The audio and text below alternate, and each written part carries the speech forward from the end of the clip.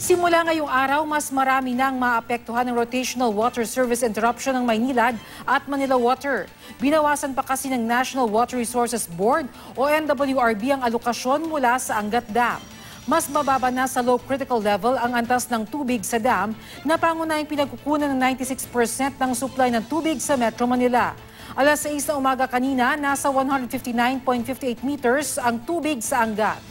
Ayon sa Maynilad, kasama sa mawawalan ng tubig sa Quezon City ang mga barangay Bagbag, Bagong Silangan, Batasan Hills, Commonwealth, Holy Spirit, Nagkaisang Nayon, Payatas, San Bartolome, Sauyo, Talipapa at Ugong. Magmula yan alas 4 ng hapon hanggang alas 5 na umaga sa susunod na araw. Para naman sa mga customer ng Manila Water, posibleng umabot ng 12 oras ang service interruption kada araw. Pinakaapektado ang lungsod ng Marikina, Mandaluyong, Pasig at ibang matataas na lugar.